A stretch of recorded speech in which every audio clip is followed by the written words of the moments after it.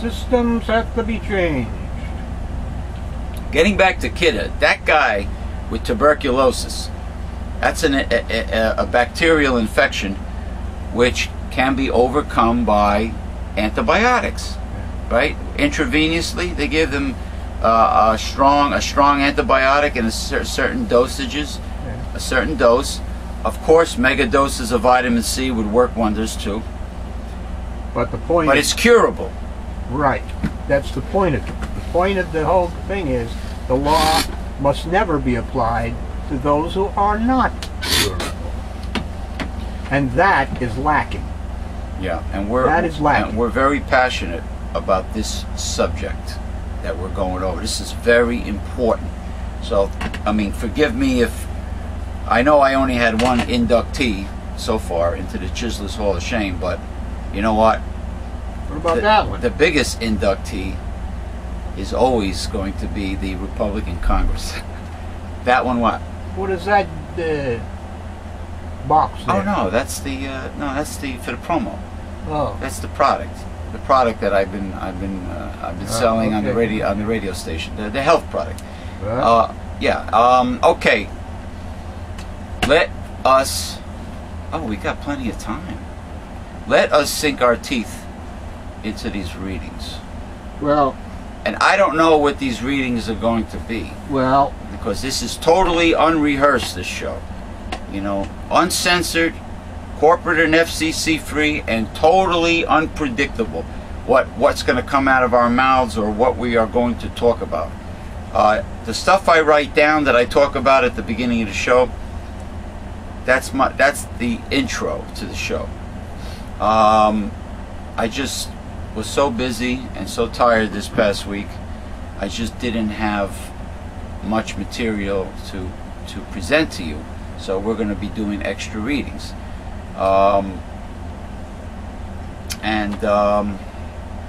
that's about it, really. So, well, it's applicable that we were discussing the disabled and etc. Right. And I have here a personal letter which was sent to our local paper by myself in regard to something of that nature. Okay. Oh, yes. On occasion, actually more often than occasionally, the Reverend Dr. William J. Eisenman writes articles for our local northern New Jersey newspaper called The Record, which also owns, I believe, the Herald News. And it was in regard to a letter which was exposing what the motor vehicle, State Department of Motor Vehicles, wants to do in New Jersey. Proof now required for disabled parking tag. Okay. Let me see if I have this straight. Some non-disabled people are abusing and misusing disability plates, stickers, and the like. So the state's Motor Vehicle Commission is going to punish the disabled by forcing them to go to a doctor every 3 years to be recertified as still being disabled. My head is about to explode. That means he's very upset. Here's an original thought. Punish the abusers! Same thing with car insurance. New Jersey is a no-fault state. Why are good drivers being penalized for the careless drivers? In the good old days, there was a state fund where the bad drivers went in New Jersey. Yeah, exactly. Like, for instance, there's a company called New Jersey Manufacturers Car Insurance for good drivers, and it's actually one of the very cheapest insurance companies you can hook up with. And then for the other drivers that, I'm not saying you have to be bad, but you know, from bad drivers to drivers that do not have a specific occupation that gives them the discount. They call it the New Jersey Reinsurance Company. Okay, but the point is, good drivers that have been good drivers for many years, older people especially, that are conscientious, law-abiding, and they have clean records, they should be they should reap the rewards of having of caring about driving safely and properly. All right, they should receive a discount as their reward. The cleaner their record for the longest amount of time. Supposedly Allstate sends you a check every 6 months or so that you don't have accidents. And yeah, but I've tried. I've looked at quotes from many companies. They never sent one to me. And you know what? The quote was based on 6 months, not a full year, and Yeah, even minimum liability was quite expensive. Even minimum liability by law is quite expensive. So you know, it's. I mean, I found the company, the most reasonable company. We do give consumer tips here. IFA, insurance company in New Jersey. Okay, they are. The quote they give you is based on 1 year, and they have the all-time lowest rate. So that's the company I deal with, and also one of the employees at the Newsletter Censored Research Center. She has it also. Yeah, IFA. They do raise you after a year. Yeah, after a year you do get a raise, but it's still much cheaper than all the others. And you get a quote based on a full year. It's paperless. You got to do it online, which I don't mind. I made my payment online. I applied online. I got the quote online. You know, it's the way to go for people that have access to a computer. Now, if you're some hillbilly living in a treehouse, but you have if you have a pickup truck, you're out of luck. Willie, you're an unlucky duck, out of luck. Duck Nation. I saw a little bit of I don't know if it's Duck Nation. It's Duck something. it's Duck Nation. There's the guys have long beards like ZZ Top, Yeah. and they're kind of like rednecks, and They're rednecks. and they But they got rich. and they got money, and of course, if they got money, they got attractive wives, much their junior, right? Much younger than them. And big SUVs. Oh yeah, what turbocharged? And they go into the swamp and they hunt frogs and gators and longer-necked turtles. My brother has one of those big ass turbo diesel Dodge Ram trucks, you know, like Walker Texas Ranger had. What was Chuck Norris? Yeah, Chuck Norris. But you know, it has a new one, turbo diesel. But anyway, I watched the show. The guys are pretty cool. They were talking about the guy. Is funny, the uncle. Yeah, the guy was saying. Guy's funny. He's always drinking. He's got a container and he's got a glass of sweet tea with him all the time.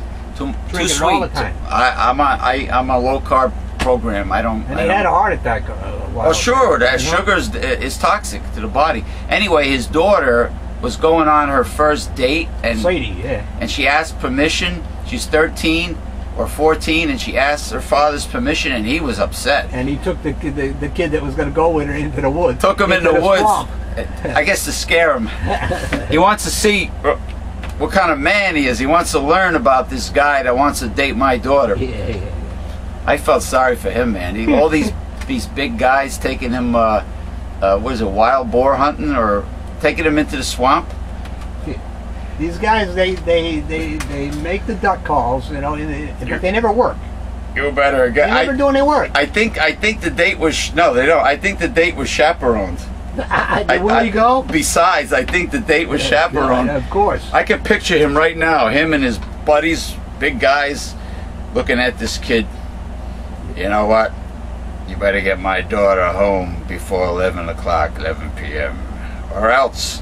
There's a country song, Rodney Atkins sings it, just cleaning my gun.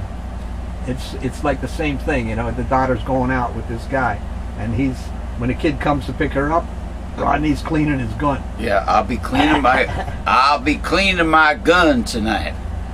Yeah. And make sure just give him an idea. Make sure you get my daughter. Get her home here about 9:30. She's got a curfew. Nah, not 9:30. God, unless these people get up with the sun like the chickens. Although my chickens got up late, actually. They actually got up when I woke up. If we get to it, I think we have something on chickens here today. Chickens. Yeah. Okay, that article. You finished that, right? Yes. It was short but sweet. It was short but sweet. You could have actually went on and on. Yeah. You could have droned on a little longer than that. I don't drone. Well, I hit the target and that's it. Okay. You know? Get to the point.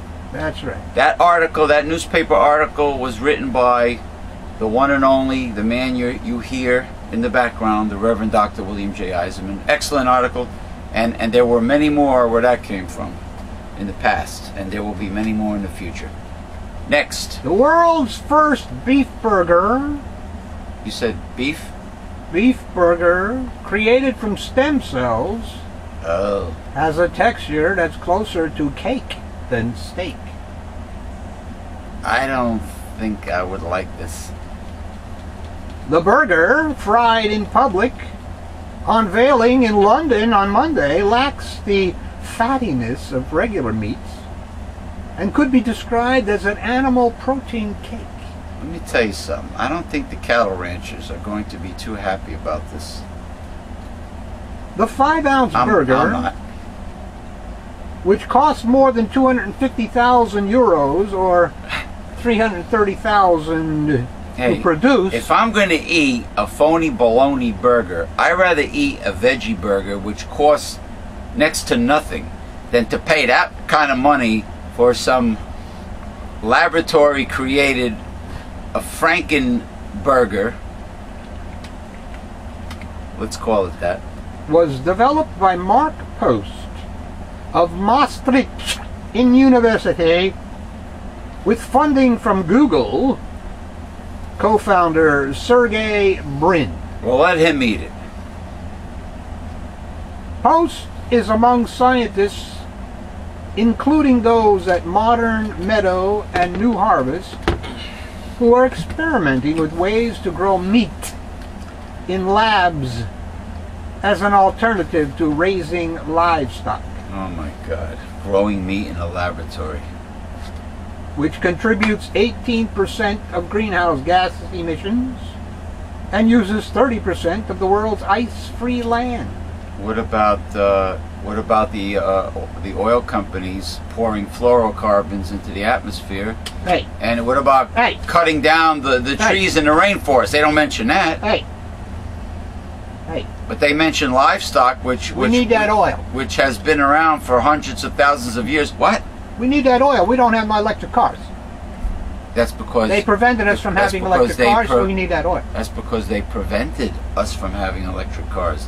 You think the electric car and the hybrids are a new invention? They've been around for many 40 decades. Years. Huh? 40 years. At least 40 years. And if they backed up Nikolai Tesla with plenty of funding way back when, we would have been. You know how advanced our technology would have been today if they did the right thing and backed Tesla. Just think about it. Just think of instead of Edison, Tesla. Yeah. We are catering to beef eaters who want to eat beef in a sustainable way. I'm sorry. Schoenwald, the author of a book called The Taste of Tomorrow, said the burger had a cake-like quality because of the lack of fat. Let them eat cake. Let them eat Let them cake. eat burger. Let them eat Frankenburgers.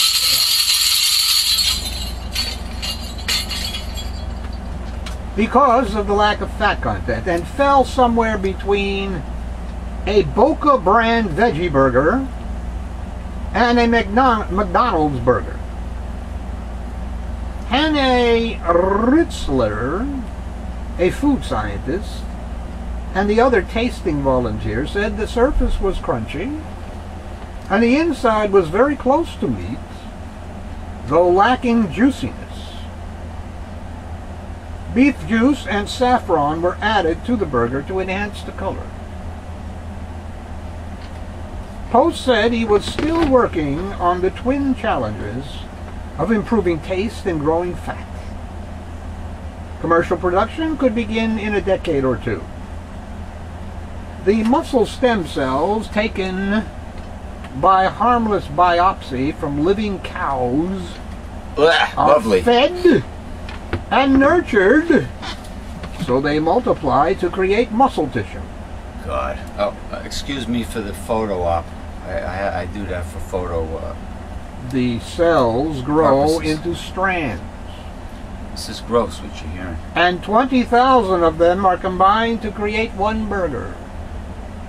Oh, God. Alrighty. One sample of cells is enough to create as much as 20,000 tons of meat in the lab. I'd rather eat falafel or veggie burger. Veggie burgers, if they're done right, can be very nutritious. Post used fetal bovine serum taken from the blood of calf fetuses Oh, gosh. to multiply the cells after testing as many as 10 alternative nutrients that proved to be inferior. So the elitists and the conservatives, they don't mind cattle fetuses being killed and ground up and used. They like a good steak now and then. Well, they're beef eaters. Hey, look, I love a good steak too. Don't get me wrong. I love good steaks, you know, that are tender. Even a chuck with the bone, a cheap chuck steak can be very tender also. The one with the bone in it, you know, and the list goes on and on. A skirt steak is outstanding, by the way. Very, very tender. But listen, even if it's a high-quality hamburger, I'm not eating this shit. I'm not eating this lab-created garbage. The cost of fetal bovine serum, the most expensive component of the process, is the main obstacle to mass production. Fetal bovine serum costs $250 per liter, with as many as 3 fetuses required to produce each liter. I wonder if it's good for bodybuilders to drink this serum. I wonder if they get... All right, A-Rod, calm down. A-Rod. It's too early to know whether the public is ready to adopt meat that comes from the lab. Yeah. Though so far, there hasn't been much organized resistance from vegetarians or industrial producers. Because they don't know about it yet. Acceptance of in vitro fertilization could serve to gauge society's response to cultured beef. What's weirder, he said, growing meat in a dish or growing people in a dish? You know what? If you know, it's not weird to me. Growing body parts and needed organs by people who lack them, I think that's not strange at all. I think that's very, very Christian, a Christian thing to do. If somebody, instead of somebody going on a waiting list for an organ, and they, by the way, they've done it. They've done it successfully. Grow the organ. Tracheas? Any of that stuff. Any of that. Grow an organ specifically for you with your DNA, right? Stem cell? Yeah. Well, somebody's stem cells.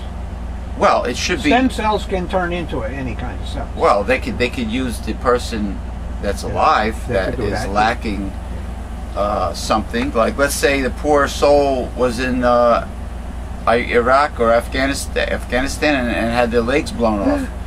To be able to grow new legs from their own stem cell DNA, I think is a wonderful thing. I don't think that's weird. To help people, paralyzed people, I don't think that's weird at all. You know, but to make a hamburger and expect people to eat this? Well, the Republicans would like that to be privatized, my friend, okay? Remember that. Well, if it's privatized, It'll I cost. hope you realize only the rich will That's be able to get a limb or a kidney or any other organ grown or an arm or any appendage. Only the rich can afford to have that done if they privatize that. Well, why would they want to cull the herd now? So why would they want to help the poor stay around? If they want the poor to drop dead, that's true.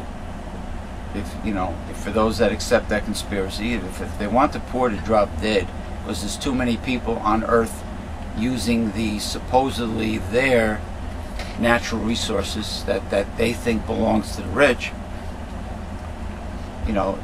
why would they want to help any of the poor? Exactly.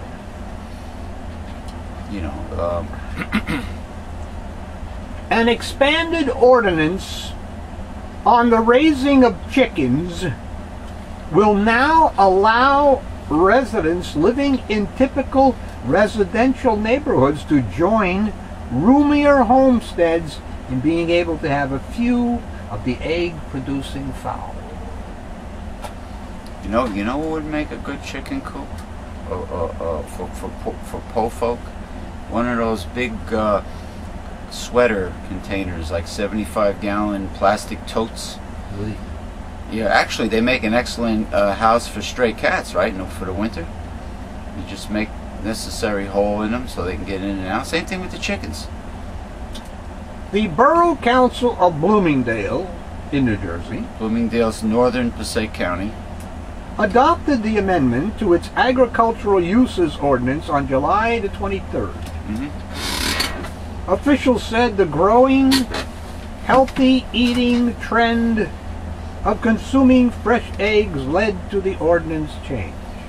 Right, and you can monitor what you feed your hens, so you can eat organic, they're guaranteed certified organic eggs. Although residents living in R130 zone, which comprises lots of 3 acres or more, had been permitted to have chickens, residents with smaller properties could not. Under the change, residents in the more typical R10 and R20 zones, which have lot sizes of 10,000 square feet and 20,000 square feet, will be able to keep up to 4 chickens. Chickens do an outstanding job of cleaning your yard. They eat practically anything they can get their little beaks on, and they will fertilize your property quite well, including your veggie garden, herb garden. They're great to have. I had a couple Japanese bantams when I was in high school, and they bond with you. They scream and to get you to go out and feed them. Mine used to look through the back door through the glass and say, "Hey, wake up! Let's come out here and play."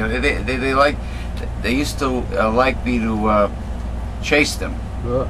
They used to play games and with me, and they cleaned the yard.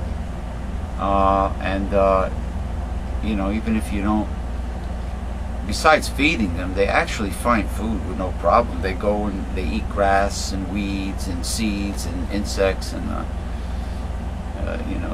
they're great animals to have around. And if you have hens, you could feed them like flaxseed meal, to have high omega-3, or hemp seed to get high omega-3 yolks. Mayor Jonathan Dunleavy said the updated ordinance seeks to accommodate residents who want fresh eggs. Right. And he said he has received at least a half-dozen requests from residents wanting to own chickens for the production of eggs. And this is an excellent solution and article that you're reading. Excellent. I am in ecstasy. over this article. The ordinance change will mean such residents will not have to go through a costly zoning variance process. Exactly. The ordinance also establishes coop sizes. Requires residents to obtain licensing by the Board of Health.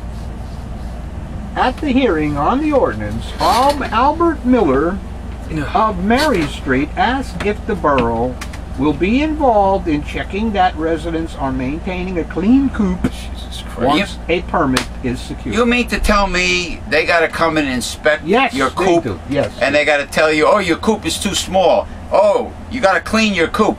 See, there's too many laws and too many regulations involved in this.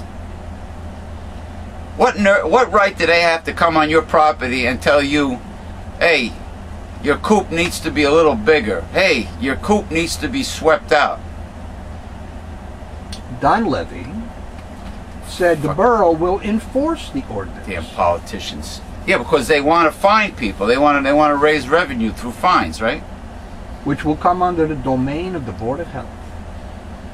Oh, God. Edward Simone, a member of the planning board, said coops, which must be disinfected, can be a maximum of 20 square feet and a maximum of 6 feet high. Now he wants you to disinfect them? Runs cannot exceed 10 square feet per chicken. Yeah, but it's your property. What if you want a humongous hen house? You can't have it? And all coops must be located in the backyard. This goes back to the law of a person who wanted to have a victory garden in the front yard instead of grass. They wanted veggies and herbs grown in the backyard and in the front yard so they will have more produce.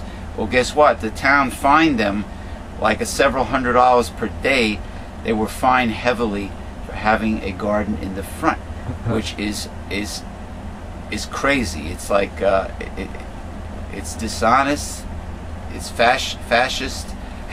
I mean, and they're doing the same thing with a hen house. And all coops must be located in the backyard at least 10 feet from the property line. Hey, listen, when those chickens wander, they don't know about property lines. The ordinance also includes cleaning and food storage requirements. Hey, and prohibits residents from keeping noisy chickens. Now, how are you supposed to control that? Gag them. Put muzzles on their beaks? Yeah. Now, what town is this? This is Bloomingdale? Bloomingdale, northern Passaic County, New Jersey. I have an itch in the middle of my forehead that I need to scratch just for you, just for the politicians that control the town of Bloomingdale, New Jersey. Councilwoman Linda Shortman said an R10 zone property is too small for a coop,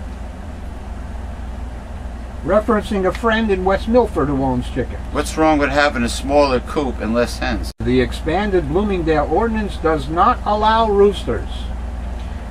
It takes all the fun out of having chickens. If you don't have a rooster crowing, it takes all the fun out of it. Doesn't allow roosters. Screw you, Bloomingdale. Which are known to be noisy. Oh, too bad. So what? People are known to be noisy. Kids are known to be noisy.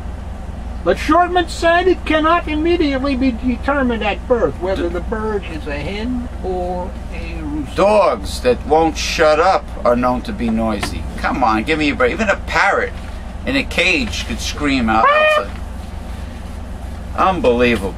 You know, I as much as I love chickens, and I do appreciate you reading this, Bloomingdale, New Jersey, you know, people, we're from New Jersey, but there is no more sleazier, greedier, more corrupt from a political standpoint than the state of New Jersey, and possibly New York City can be that way too, but I would say more so New Jersey. more than New York. The Garden State. New York has laws. New York State has laws to help the mainstream and to help the poor. Somewhat. I think the lemon law is in New York State for used cars. But well, I got news for you, not in pal. New Jersey. There's a lot of lemons on the market now from Superstore Sandy. All those cars and trucks that were underwater You mean they're are on the market right now. You mean they're handyman specials? In other words, They're rotting out specials. in other words, you want it dirt cheap, no pun intended. If you think you can fix it, here it is. Take it. Otherwise, they're scrap. They're good for scrap, right? Well, yeah, but you don't know what is wrong with them. It's inside, where the corrosion, the salt, or whatever, the destruction, the metal, and etc. It's all inside. You can't see it on the outside. All the corrosion. There's no cosmetic. They fix that. Does it have to do with the salt?